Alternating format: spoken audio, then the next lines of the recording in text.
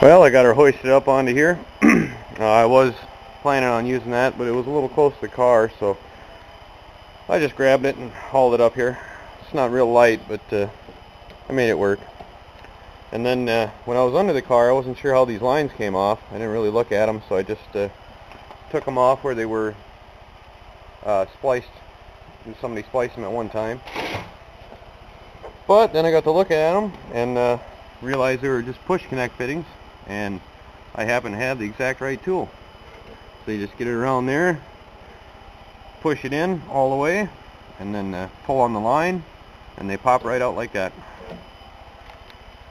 Alright, well, now that I got those lines off and safely stowed away on my floor, I'm going to go ahead and clean up the case a little bit, just so that less dirt, enters the transmission as I'm working on it. So once I have that done, we'll come back and start taking it apart. Well, I'm going to go ahead and start taking it apart. First thing I'm going to take off is the neutral safety switch, which I've already loosened with my wrench there. And we'll take that out and set it aside. And then what I'm going to do is take off these 6 extension housing bolts and take that off and out of the way. I'm thinking this transmission has been opened up before. I'm not positive, but it looks like it's been painted silver. It's got some silver coating on it. And on top of that, it's got a blue torque converter, and I've never seen either one of those in a factory Ford transmission, but it doesn't matter. It's coming apart again. It doesn't have third gear.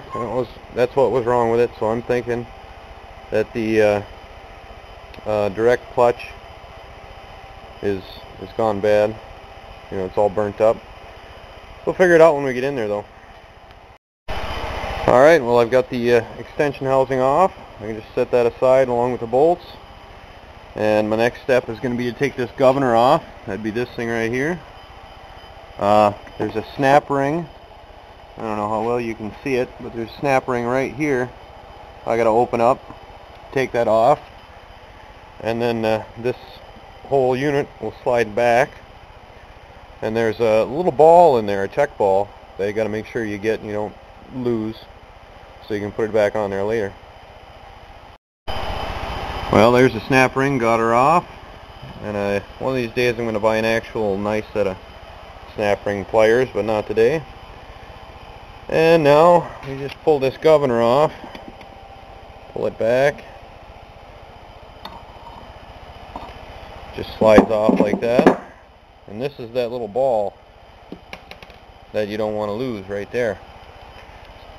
So now that I got that off, I can go ahead and I'm going to pull this direct drive shaft out, just like that, and then I'm going to go ahead and pick the whole thing up and tip it and lay it on its bell housing so that I can get into the valve body. Well, I've got it tipped up and I've got the transmission pan off of it. Had a little more fluid than I thought I did in it, but that's alright. I got a nice little drain pan there. I really don't care if this table gets dirty, so next step is going to be to take this transmission filter off and then take the valve body off. Alright, I got the filter off.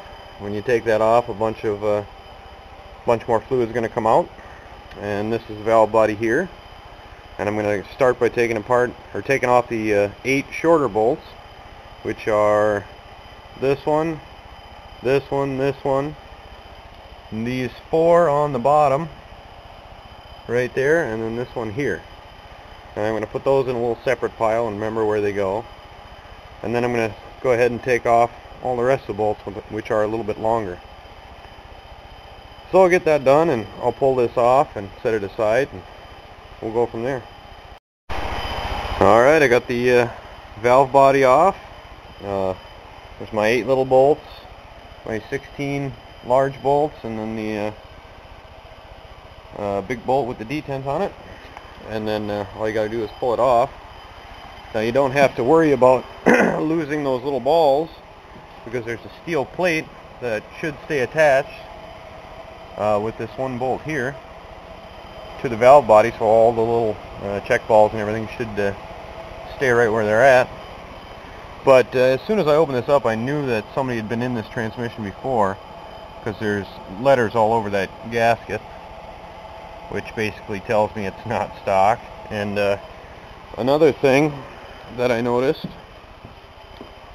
was there's scratch marks. I don't know if you can see them very well, maybe if I put the light a certain way, but there's scratch marks right in here from when they put the snap ring back in. And of course there's I don't know if you can see it, but there's this black stuff right there. That's burnt clutch material, basically what that is. So I'm going to go ahead and put all my bolts away and then start popping these bad boys out. Alright, I've got the 2-3 accumulator out. That's basically how it was in there, like that, with the little plate on top and that snap ring. So that just pulled right out. Now next I'm going to do the low reverse servo. There's just another snap ring there. Pop that out and pull it out. Well, I got the low reverse servo out. It's got that nice spring in there, so it kind of just shot out at me. It's got this kind of snap ring, which is a little bit different than the other one, but looks pretty nasty. Yeah. So next one to do is the overdrive servo. Exact same setup with that snap ring. So hopefully I won't shoot stuff too far.